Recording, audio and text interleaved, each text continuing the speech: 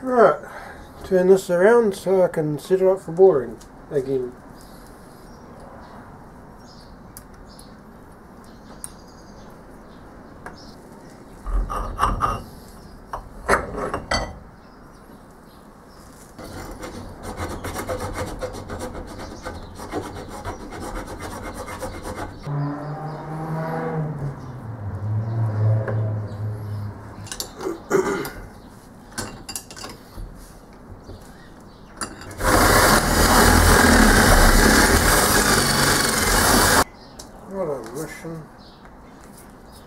Nothing comes easy with this build. I'm going to have to grind off some of this, I think. It has to be able to fit within there. Just over 20 mil, so I've got to take about 4 mil off it.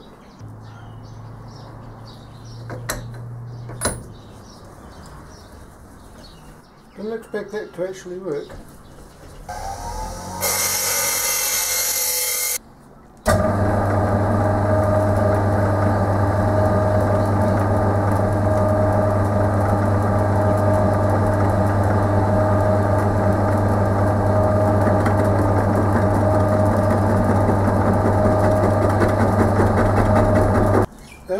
A lot better than I honestly expected it to.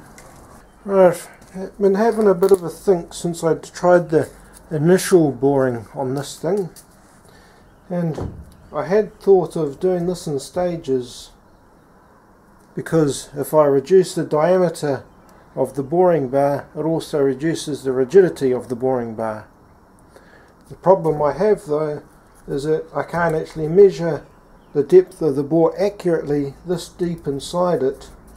Like, I can measure the diameter here pretty accurately and here pretty accurately, but I can't measure in the middle. So I'm going to have to reduce the diameter of the boring bar just enough that it will reach through the entire length. And the other part of what I was thinking, instead of boring it out to exactly, or as close as I can get to 20 millimeters, I'm going to get it to about 19.95 or something, and then I have a new toy. This is a reamer. It is not a drill bit. You do not use this in holes that aren't nearly the right diameter. What this does is, in the same way that I use my scraper to scrape out a flat surface, the blades on this turn around and they scrape the inner diameter of something until it is the perfect diameter that we want. As an example, this is a 16 millimeter reamer, and the bore inside here is 16 millimeters badly, and that's how it will work. Except this is slightly over 16 millimeters, because even with the best will in the world, when you drill something, the drilled hole is going to be slightly bigger than the drill bit. And when it wasn't the best drilling in the world when I did this, it was freehand with an electric drill and it was going wobble wobble wobble. So that's why this 16mm one is, yeah, wiggles. So instead I'm going to bore it, since boring is a lot more accurate. Then once I've got it approaching 20 millimeters, I'll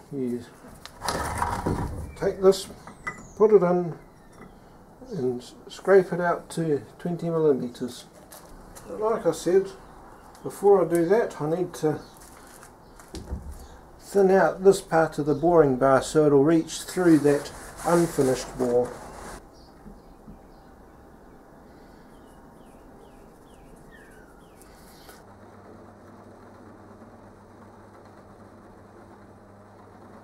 There are serious stability problems with this. I see what people mean when they say the Gingery Lathe has no rigidity at all. I've got a little plastic tray just down there to collect all that stuff. Something that this is doing that really drove home is that I need to sort out a lead screw drive system that will automatically advance the lead screw, because that is getting old.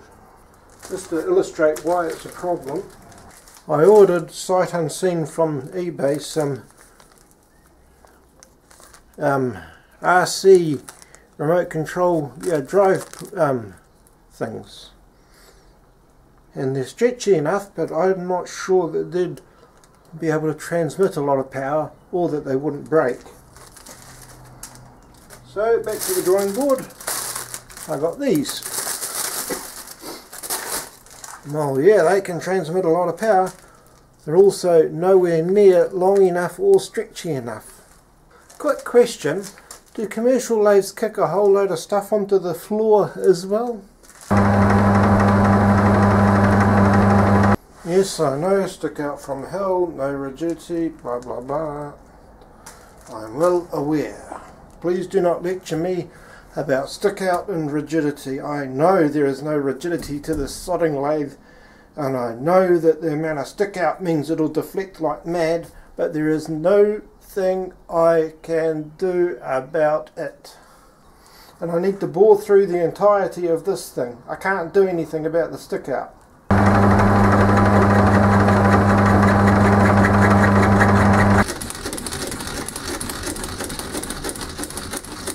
My little deburrer will cut the Zamac, but not enough to make it worth doing that. There's just a little bit too much here that a millimetre isn't getting cut off there. Hopefully this bore gauge won't work anymore because it tops out at about 19mm. 18.1 or so according to that.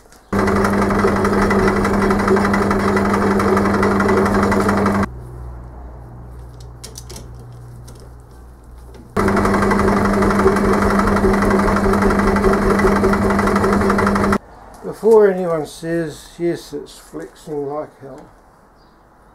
Sorry, 19.63.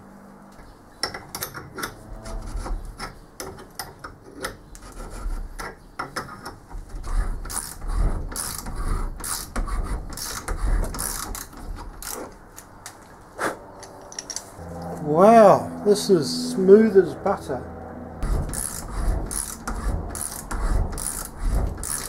Okay, the Zamac is still very gummy and it loves to cling to this.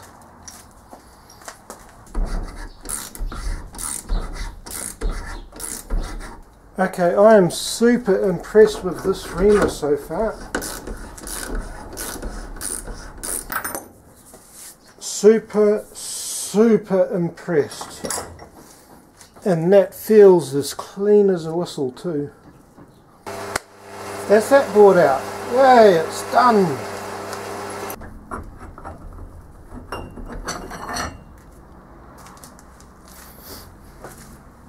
I'm going to assume it's the new oilers I put in that made it so easy to get that out.